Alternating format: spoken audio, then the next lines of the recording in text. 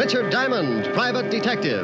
Basil Rathbone and Nigel Bruce in the new adventures of Sherlock Holmes. Suspense. The adventures of Sam Spade, detective.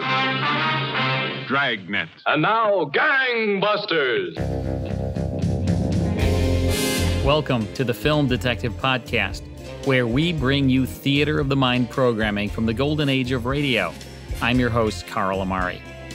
This time, it's George Burns and Gracie Allen with their special guest, Ronald Reagan, in a radio broadcast from 1950. Stick around, we'll be right back. You wouldn't know the truth if it followed you, mister.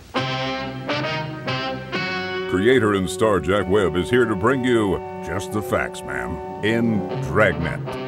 Webb stars as Sergeant Joe Friday in a police detective drama so action-packed it made its way across radio and television and motion pictures. We're bringing you over 24 episodes of Dragnet right here on the Film Detective.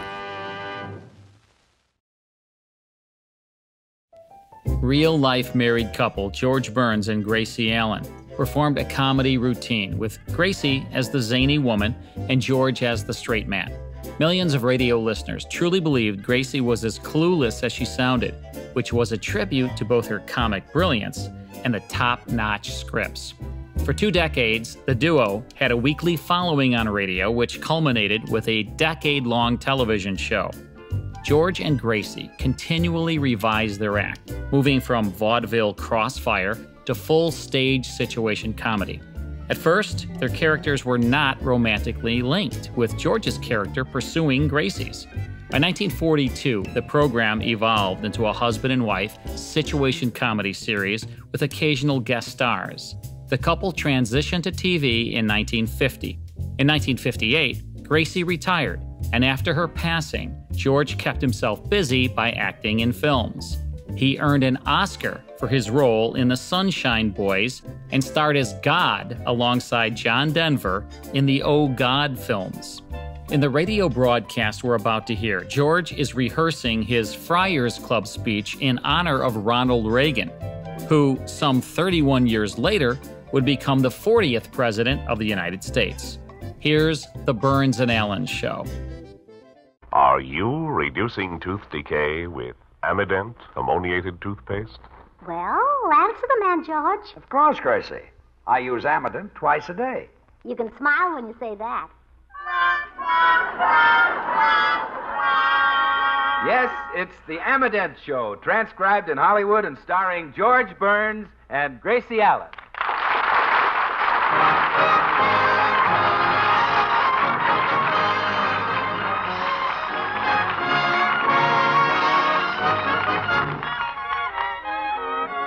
With our special guest, Ronald Reagan, yours truly, Bill Goodwin, V. Benaderet, Hal March, Marvin Miller, Harry Lubin, and the Amident Orchestra. For healthy laughter, it's George and Gracie.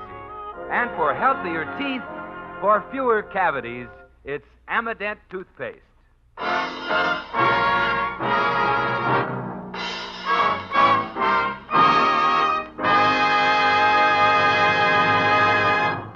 The theatrical club to which George Burns belongs, the Friars, is giving a testimonial dinner for movie star Ronald Reagan, and George is going to be one of the speakers. We find him now preparing his speech. Gracie, I've got a very funny opening. Would you like to hear it? I'd love to. Friars, friends, Toastmaster, and honored guest Ronnie Reagan. As I look at our guest of honor, I'm reminded of a story. It seems Oh, that George, two... I heard a terribly funny story that would make a great opening for your speech. I just thought it. Look, I've got an opening. As I look at our... Gracie, please. Oh, I can't help it, George. It's the funniest story I ever heard. Well, if it's that funny, let's hear it. I wish I could remember it.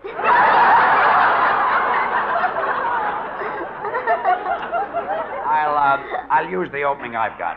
It seems a shame to have to write a whole new speech. Why don't you just change the name and use the same speech you made for Sophie Tucker? Brilliant idea. I'll say, tonight we pay tribute to Ronnie Reagan, the last of the Red Hot Mamas. Gracie, what I said about Sophie Tucker wouldn't fit Ronnie Reagan. No, huh? No. You see, one was discovered singing in a restaurant and the other playing football. Oh, really? Where did Sophie play football? For Notre Dame. Oh, you're right. That wouldn't fit Ronnie. Oh, no.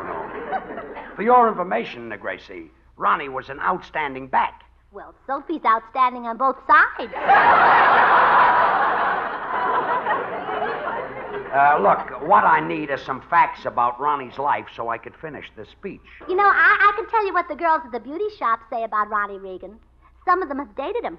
They have? Mm-hmm. You know how girls feel about handsome movie stars. Sure. Well, I found out handsome movie stars feel the same way about girls. I imagine Ronnie's popular with the girls. Yeah, well, you know, it's hard to decide who's more popular, Ronnie or Bill Goodwin. It's neck and neck, huh? Every night.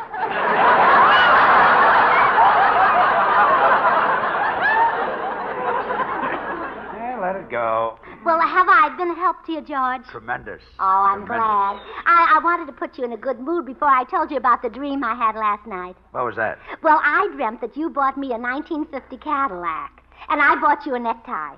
That was a nice dream. Yeah, here's the tie. Well, I've kept my end of the bargain.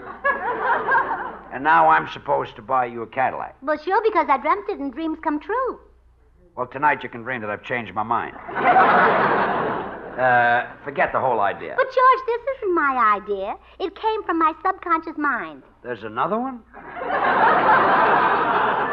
Look, honey, I wasn't born yesterday. I know that. Come in. Well, Blanche Morton. Hello, Gracie. Hello, George. Hiya, Blanche. I just had to come over and tell you the dream I had about you two last night. About us, Blanche? Yes. I dreamt that George bought you a 1950 Buick. A Cadillac. Oh, that's right. Cadillac. No. Yes. Well, that's remarkable. I had exactly the same dream. No. Yes. Have you two Dolly sisters finished your act?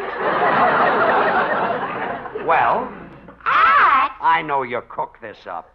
Cooked it up? What do you think I am, a jerk? You better take that one alone, Gracie. I'm liable to ad-lib you right into a Ford. Look, Rosie and Jenny.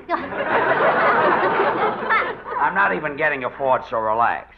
And as long as you're here, Blanche, I'd like you to listen to the opening of my speech. Oh, it's for the Ronnie Reagan dinner at the Friars Club, Blanche. All right. Friars, friends, Toastmaster, and honored guest Ronnie Reagan. As I look at our guest of honor, I'm reminded of a story. It seems that Oh, George, I heard a wonderful story that'll fit right in there. I've got a story, you see. Not as funny as this one. No. The husband said to his wife, "Why didn't you mend the holes in my socks?" And she said, "You didn't buy that fur coat I wanted, so I figured if you didn't give a rap, I didn't give a darn."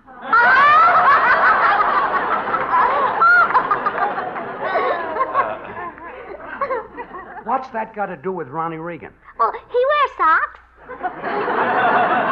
Look, will you listen to my opening, please? Friars, come in. Hello, George. Hello, Gracie. Oh, hello, Harry. Hi, Harry. If you're looking for your wife, here she is. No, George. I just dropped by to tell you about the dream I had last night. I dreamt that you bought Gracie a 1950 car. No. Yes. I dreamt the same thing. No. Yes. Well, Harry Richmond is back with the Dolly sisters again. George. You can all relax. I'm not going to buy a 1950 car. We don't need it. It would be different if our car was a wreck. It would, huh? Come back here, Gracie. I wish I had some facts about Ronnie's life so I could finish the speech. Well, I'll go over to his house and interview him for you. Never mind. I'll get the information. Oh, well, you'll be too busy buying me a Cadillac. Come on, Blanche. You can go along and meet Ronald Reagan in person. Oh, Gracie. Isn't that disgusting? Gracie is staying here. And so are you, Blanche. Ronald Reagan is nothing to get excited about. He's no different from me. We're both men. We're both flesh and blood. Yeah. except you got the flesh and he got the blood.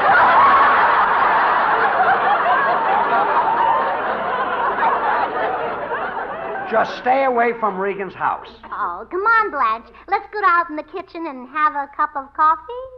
Okay, Gracie. Some acting. Yeah. That wife of yours kills me, George. Imagine thinking she could get a new car with that dream idea. Oh, I don't think she really expected it to work, Harry. She does those things for kicks. I remember once. Come in.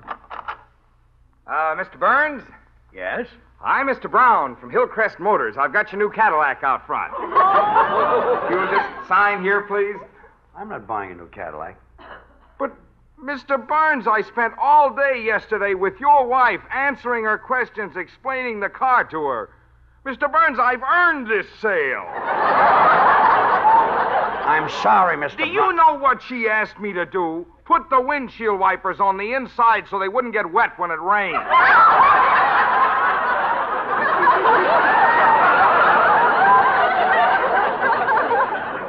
Well, look, I don't... And listen, all the time she was talking, she kept running the automatic windows up and down. What for? She was cracking nuts. Well, look, Mr. Brown, maybe in a year or two I'll buy a car from you. But right now you can do me a little favor. Like what? Well, you're a salesman and you listen to lots of speeches. Listen to the opening of this speech and see what you think of it. Okay. Friars, friends, Toastmaster, and honored guest Ronnie Reagan. As I look at our guest of honor, I'm reminded of a story. It seems... I heard a dilly you can use, Mr. Burns.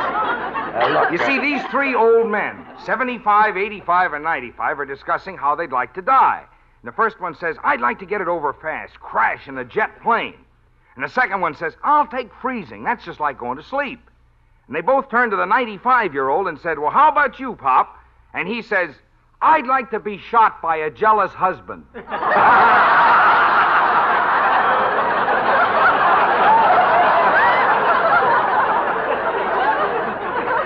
Goodbye, Mr. Brown. Goodbye, Mr. Burns. You know, it sounds like you got a great speech. I'm glad you like it. Schmo. Hey, George. George? Yes? I just looked out in the kitchen. Our wives are gone. I'll bet anything they went to Regan's house. Don't be silly, Harry. We gave them orders not to. They wouldn't dare. Yeah, I guess you're right. They wouldn't dare. Of course not.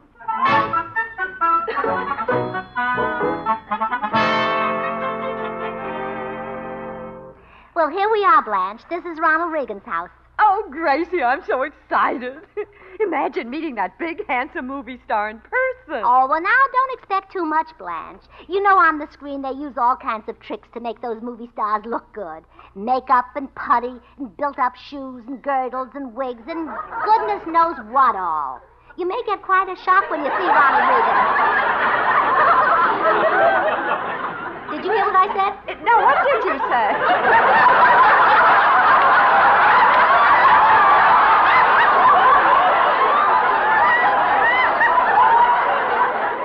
Well, Blanche, I said, you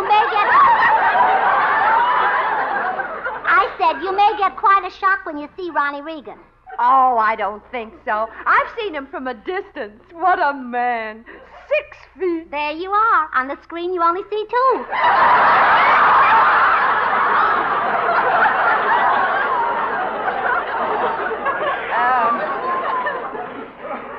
Just ring the doorbell, Gracie. You'll see how wrong you are. All right. But don't say I didn't warn you. I've heard about these things, you know. Yes, please, ladies. This humble person may be of assistance. Well, caught you without your makeup, eh, Mr. Reagan?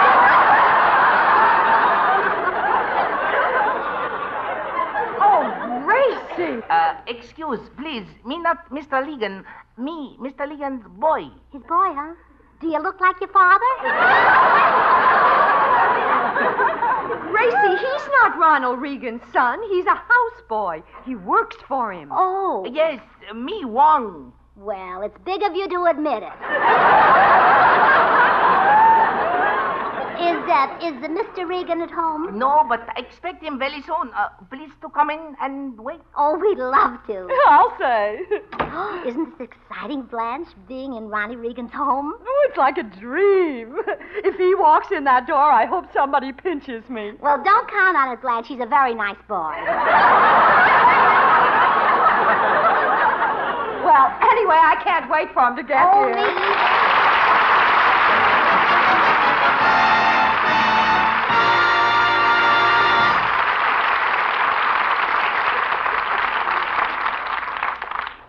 This is Bill Goodwin, folks. Did you or any member of your family have to have a tooth filled last year? And are you still using the same toothpaste you used when those cavities occurred? Well, if that's the case, tell me this. How can you expect to have fewer cavities, less tooth decay, until you change to a toothpaste that has proven it can reduce tooth decay? Give yourself and your children the benefit of that wonderful new discovery, Amident, the ammoniated toothpaste. Remember, if you're using today the same toothpaste you used a year ago, your toothpaste is not ammoniated. It has not changed its formula to include the new anti-decay ingredients. It can do no more to reduce tooth decay than it did last year. So why not use a little plain common sense? You want fewer cavities for yourself and certainly your children. Change your toothpaste. Change away from the toothpaste that has not been able to prevent the cavities you had last year. Change to Amident ammoniated toothpaste, the toothpaste that has proved it can reduce tooth decay by regular daily use. That's Amident, Amident.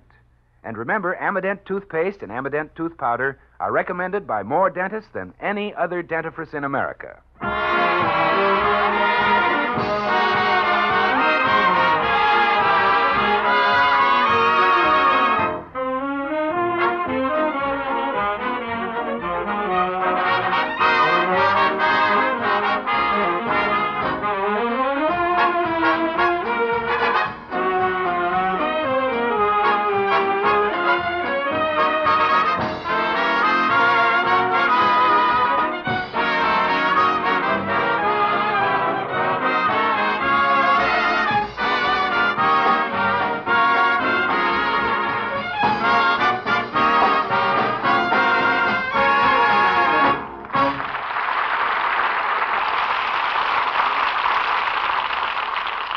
And now, back to the home of movie star Ronnie Reagan, where Gracie and Blanche are awaiting his arrival. Oh, I just saw him drive in the driveway, Blanche. It won't be long now. Oh, Gracie, I'm so nervous. I just know I'll stutter and stammer when I meet him. Oh, now calm down. You'll be all right. I'll practice my diction. How now, brown cow? Yeah, I think he'd like it better if you just said, hello, Mr. Reagan. My knees are shaking. I'm going to stand behind this chair so I'll have something to lean on. Oh, Wong, well, looks like I have company. How now, brown cow? I mean, hello, Mr. Reagan.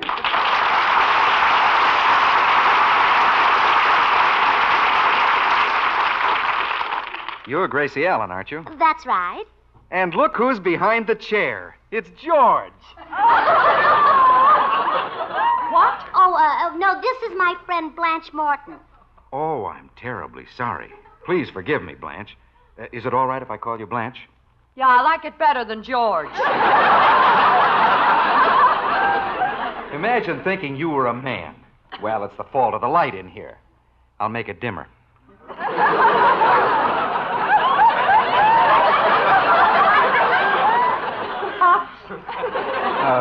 Please sit down, ladies. Now, to what do I owe the pleasure of this visit? Oh, well, we want to find out all about your life, Mr. Reagan. You see, George is going to make a speech at your dinner.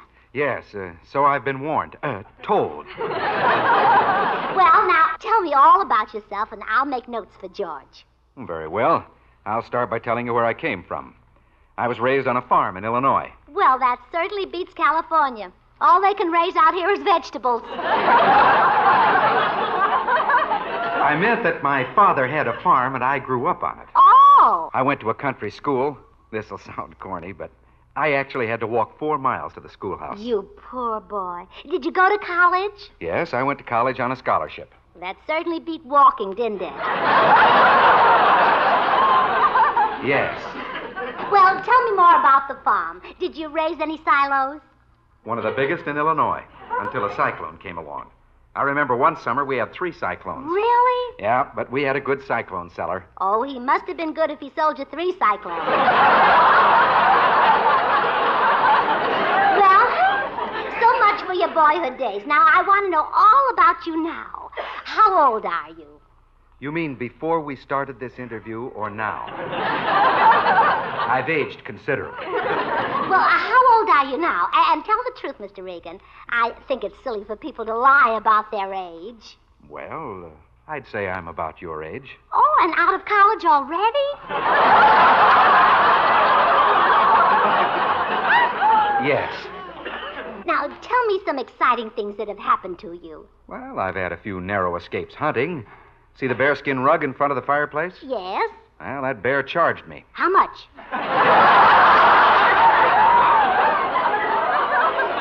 He attacked me. If I hadn't gotten him, he'd have gotten me. Oh, well, I'm awfully glad it was him. He makes a much better rug. Thanks. Now, is that the most nerve-wracking experience you've ever had? Let's say it was the second most nerve-wracking. When was the first? It isn't over yet. Well, now tell me all about how you happened to get into pictures.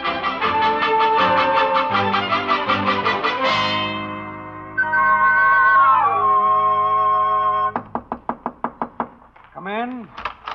Hi, George. Oh, hello, Bill. I'm glad you dropped by. Would you listen to the opening of my Ronald Reagan speech and see what you think of it? Oh, sure, George. But listen, first let me tell you about the dream I had last night. I dreamt that you bought Gracie a 1950 Cadillac. Yeah, how'd you know? You're the 4th dream I've seen walking. How did Gracie get you into this plot? Well, she said she'd let me borrow the car to take my girls out. You've got a car. Well, it's a coupe. It only holds 3 girls. Gotta keep coming back to Hollywood and Vine for a refill. Well, the new car is out. Well, okay, I did my best. Let's hear the opening of your speech. I think it's pretty funny, Bill. Friars, friends, Toastmaster, and honored guest, Ronald Reagan.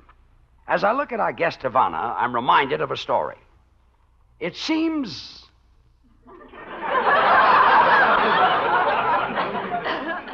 Well, go on. Thanks. It seems there were two Hey, I fellas- just thought of a killer.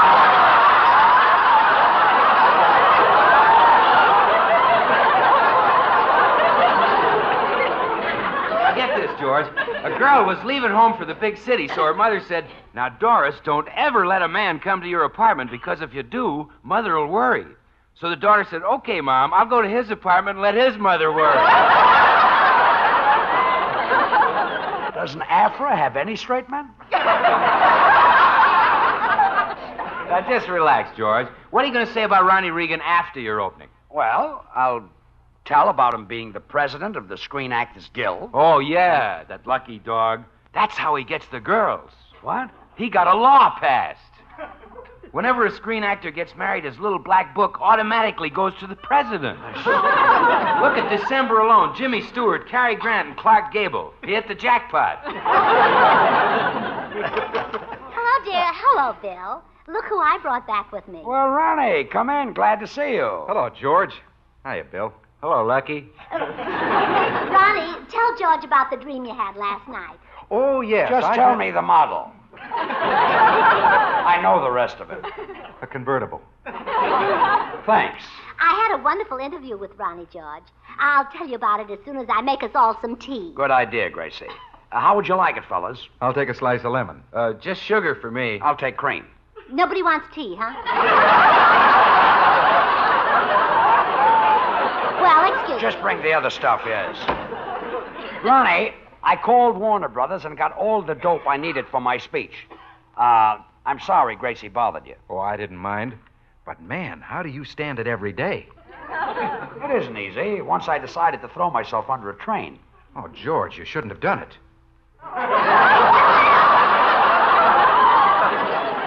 I didn't. Oh.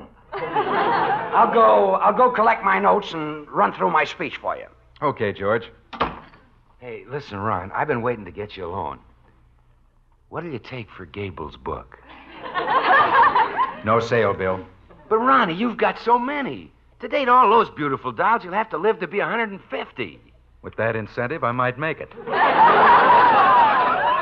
Well, you'd know more about that than I would. You're closer. I wouldn't talk, Bill. You're pushing 40. Well, if I'm pushing it, you're dragging it.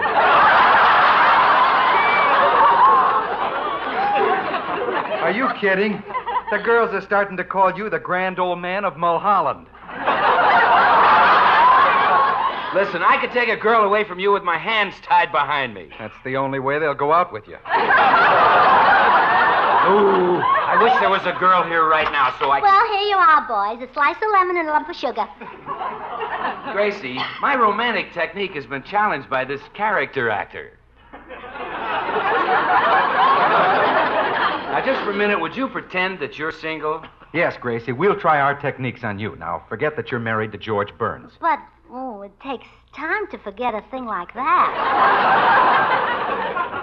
Well, that's long enough.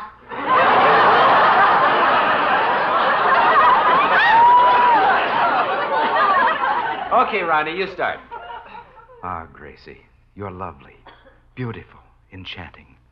I kiss your hand. Oh. All right. Now it's my turn. Oh, you love it, Bill. It tickles.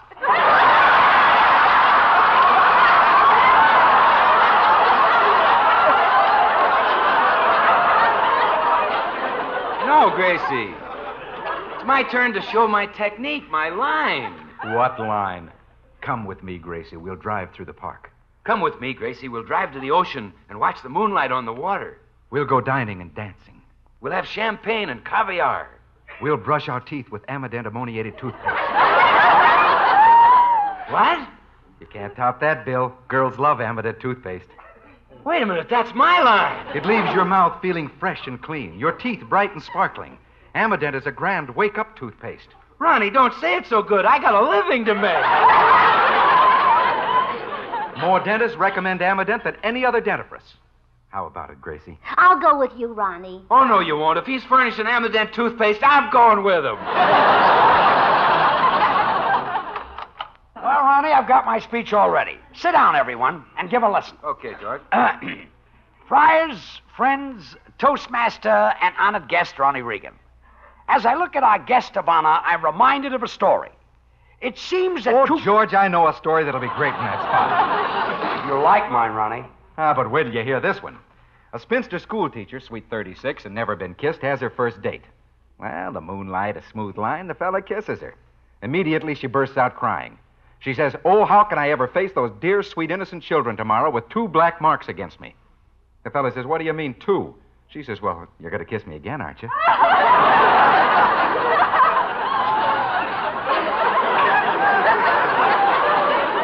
Ronnie, that'll never get a laugh. Now, please, everyone, let me do my speech.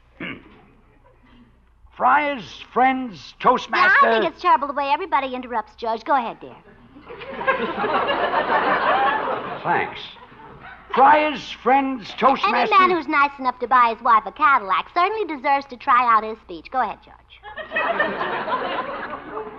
Friars, friends, Probably a wonderful speech. Show them, dear. Friars, George friends, is a fine speaker. Oh, no, I can't continue.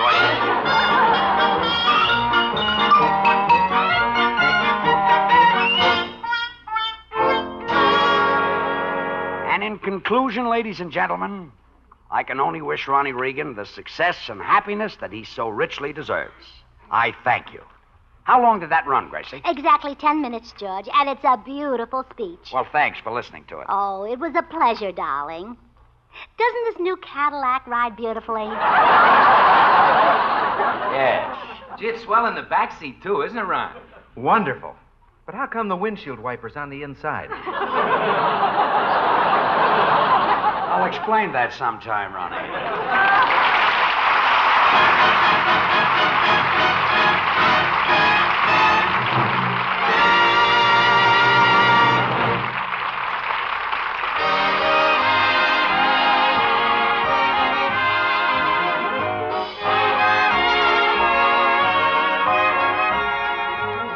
George and Gracie will return in just a moment. Join us again next Wednesday when we'll all be back. George Burns, Gracie Allen, Harry Lubin and the Amadent Orchestra, and yours truly, Bill Goodwin. Brought to you by the makers of Amadent, the ammoniated toothpaste and tooth powder. Recommended by more dentists than any other dentifrice. The George Burns and Gracie Allen program was transcribed in Hollywood, written by Paul Henning, Sid Dorfman, Larry Klein, and Harvey Helm, and produced by William Burns. And now here are our stars. Gracie, next week our guest star will be the Bank of America. The Bank of America? Well, the same thing. Al Jolson. Oh, he's wonderful. George, you know that $1 million robbery back in Boston? Do you think any of that money was Jolson's? No, Gracie. Those armored trucks are too small to carry Jolson's loot. The Navy moves his money in battleships. Oh, so that's why the Missouri got stuck in the mud. Yeah, that did it. See you next week, Jolie. Good night, folks.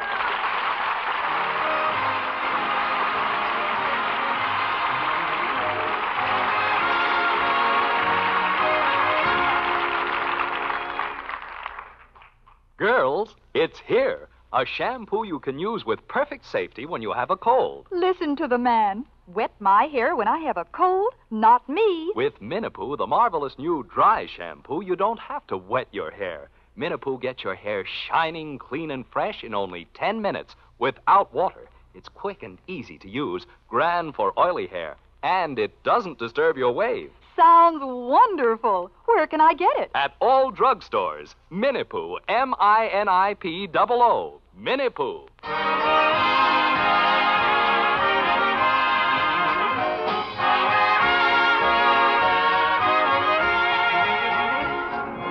Next Wednesday and every Wednesday, listen to the Amadent Show starring George and Gracie. Good night, everyone.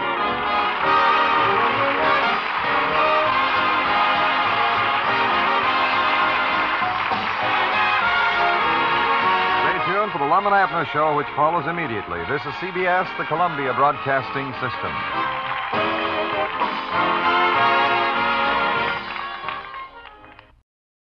That's the Burns and Allen Show, starring George Burns and Gracie Allen, with special guest Ronald Reagan, sponsored by Amadent Toothpaste, as heard over CBS January 25th, 1950. Also in the cast, Bea Benaderet, best remembered as Kate Bradley, the mom on Petticoat Junction. She also supplied the voice of Betty Rubble on The Flintstones, and Marvin Miller, best remembered for playing Michael Anthony, who handed out checks for $1 million each week on the television series The Millionaire. Next time on the Film Detective Podcast, Jack Mather stars as the Cisco Kid with Mel Blanc as Poncho, so don't miss it. To learn more about this series, visit thefilmdetective.com. See you next time.